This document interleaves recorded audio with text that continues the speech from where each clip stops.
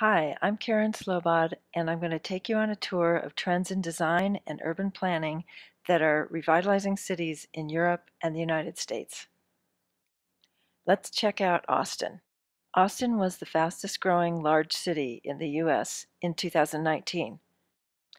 Famous for South by Southwest and the music scene, Austin has seen growth because of the tech industry and affordability because the coasts are getting so expensive. The city of Austin also did a very cool thing. When they moved their airport further outside of town, they created a vast open space in the center of Austin, and they decided to plug in a slew of new smart planning features. The Mueller Market District is a mixed-use development with homes, shops, eateries, offices, green space, a 30-acre park with a lake, jogging trails, and an open-air amphitheater. The park hosts a farmers market and a food truck court. The signage and architecture in the Mueller district is well thought out. This supermarket literally has a cool design, as the shade structure on top helps in the summer months. The district has a number of sustainable features, including bioswales and complete streets. There's an innovative children's museum in the center called the Thinkery. There's also a performing arts center in the neighborhood and a film studio. Mueller also has a number of vertical mixed-use apartment buildings. These have shops, eateries, and services on the ground floor and housing or offices above. This combination is a really powerful urban planning tool, and I'll talk more about it in a little bit. Speaking of housing, Austin has done a really unusual and remarkable thing. They've created an area called Community First Village, which is a 51-acre development that provides affordable housing for folks coming out of homelessness. The development has a number of community amenities, including 5 outdoor kitchens, a community cinema, a market, an organic farm, a family health resource center, walking trails, and woodworking shop. Some of the homes are created with 3D printing. Like Austin, Berlin is super popular now. It's surpassed Paris as the most visited tourist destination in Europe. When the Berlin Wall came down in 1987, the demarcation zone land between the East and the West was opened up, and it wasn't empty.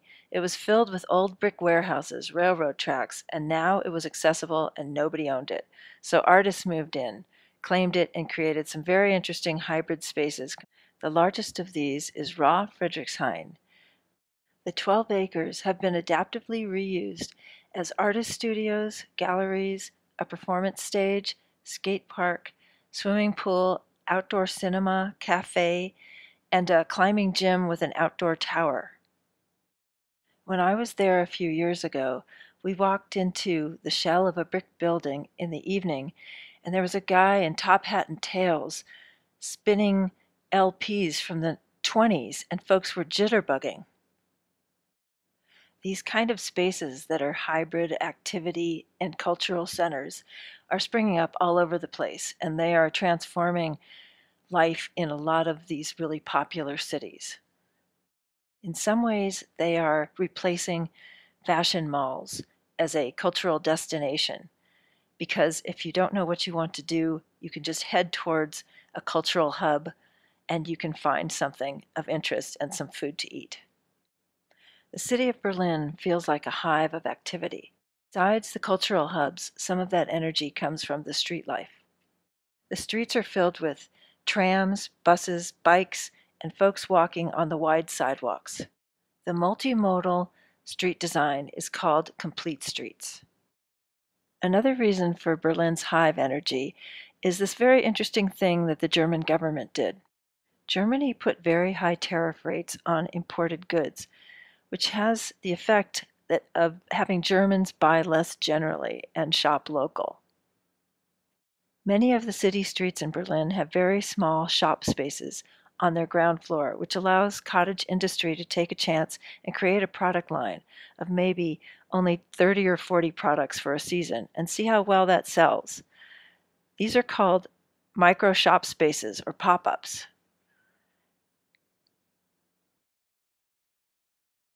The German economy has grown in part because of the support of cottage industries and micro shop spaces.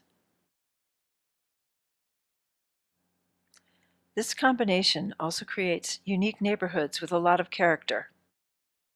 Another city with a flourishing business model is Playa Vista. Also known as Silicon Beach, it's a sister city to Silicon Valley in California. Created with the latest in urban planning tools, it's home to a number of tech campuses.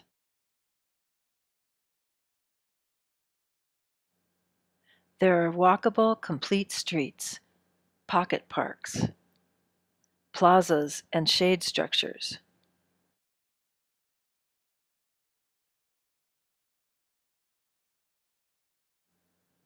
There's water-wise landscaping. There are paths and public space for sports, dog parks, outdoor performance space, nature areas, and gyms, movie theater, grocery store, services, etc. High concept architectural design, green walls, and co-working sites are also in the space.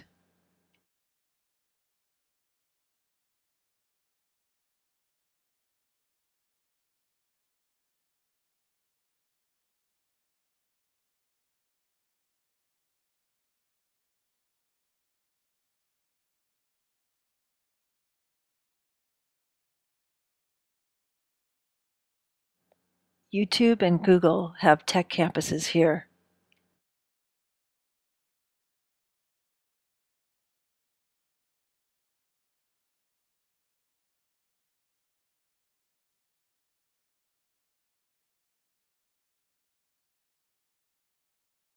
Co-work facilities offer professional workspace for startups and office amenities, plus culture. Both tech campuses and co-working spaces amp up the fun factor. The idea is if you want to attract talent and creativity, then having a space that doesn't feel like a gray cubicle, but instead is comfortable, bright, fun, and unique, you will attract talent and keep it. Often tech spaces are essentially warehouses that have been divided up in really cool ways. Instead of cubicles, flexible, discrete workspaces.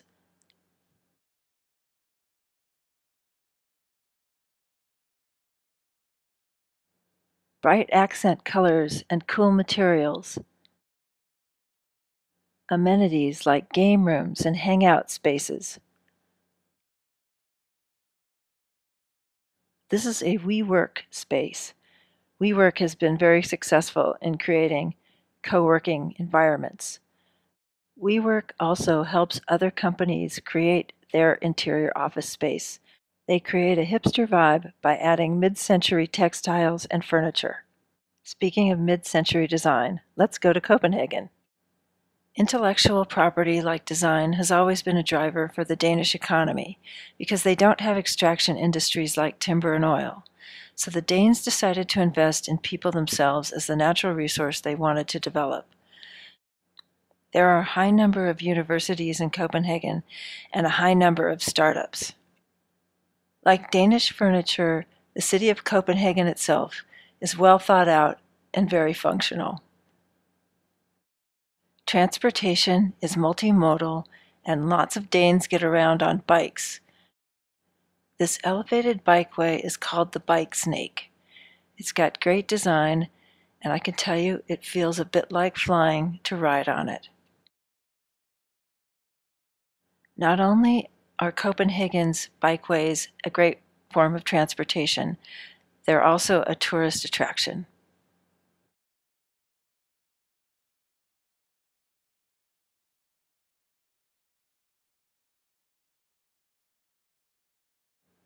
Another amenity that's popular with both locals and folks who are visiting is Torvaldhallen. The European open market was reimagined to flourish in all seasons. With the popularity of farmers markets and the local food movement, market halls are springing up everywhere. Torvenholen is probably my favorite. I love the design, the graphics for each of the booths, the layout. It's a really well-conceived food hall. There are actually 3 buildings now because this was such a popular venue, they expanded. One of them has children's toys and the other 2 are for dining. Market halls are like pop-up spaces for food vendors. The indoor greenhouse-like space allows vendors to sell year-round.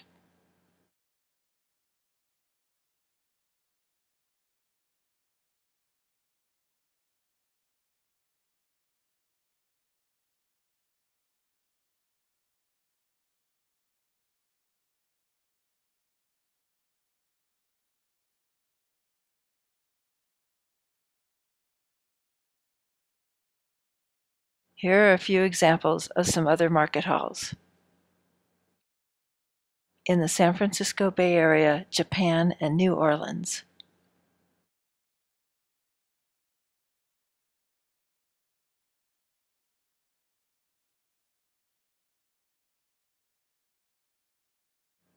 Portland is another city known for its food. It's another hot town that everyone is moving to. Portland has a great bike culture and focus on sustainability. Here's a bar that's also a bike shop.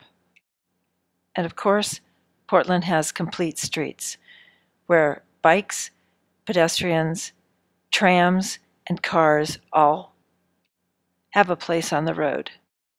Here's another road feature. It's a swale to catch rainwater. Speaking of streets, Portland's Alberta Street won the Great American Main Street Award in 2019. Known as a vibrant working class and commercial district in the 1950s, Alberta suffered from the decades of disinvestment and exclusionary lending practices and became an area of high crime. Through community activism and the support of the city, Alberta Street is now flourishing again. Some of the urban planning tools that help revitalize the street include creating pocket parks and seating on the street, allowing food trucks to set up semi-permanent food courts on the vacant lots, allowing restaurants and businesses to open up without requisite parking. Rather than changing the zoning, they chose just not to enforce the parking requirements. Funding for murals and artifying the neighborhood.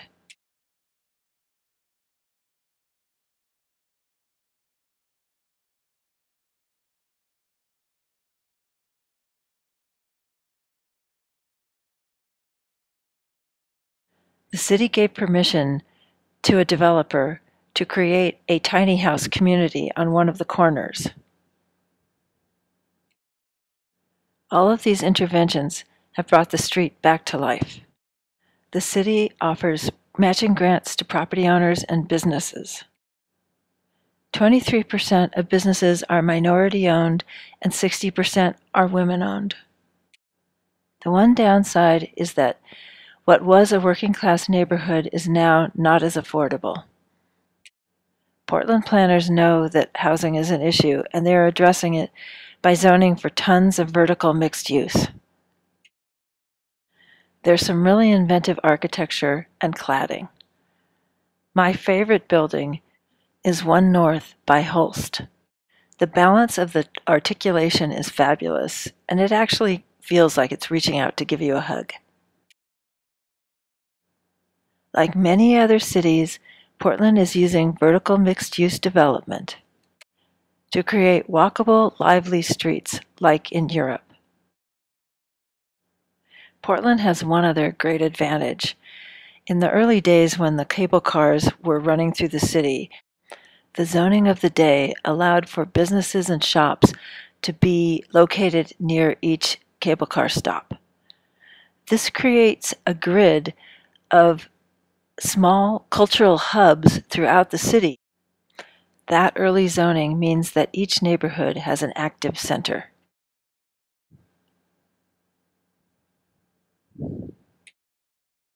including a love of the bike and multimodal transportation. With the city's rich history, there are many examples of adaptive reuse, using historic buildings for new purposes.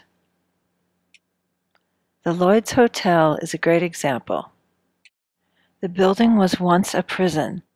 Now it's a cultural arts center, and the inclusive hotel philosophy offers rooms from 1 to 5 stars. A number of designers and artists designed the unique rooms. The hotel hosts cultural art events. The eclectic mix of historic and contemporary design, along with the cultural hub aspect of the hotel, makes it feel exciting to be there. The hotel is a combination of 4 trends: the hybrid mix, cultural hubs, adaptive reuse, and an egalitarian philosophy.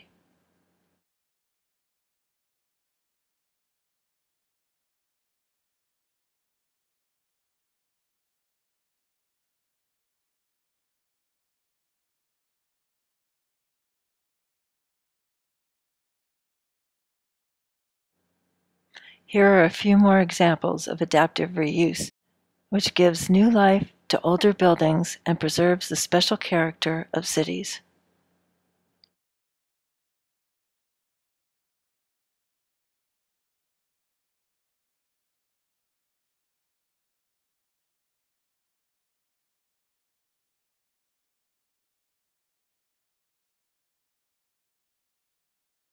We've taken a look at some of the trends that are revitalizing cities and neighborhoods.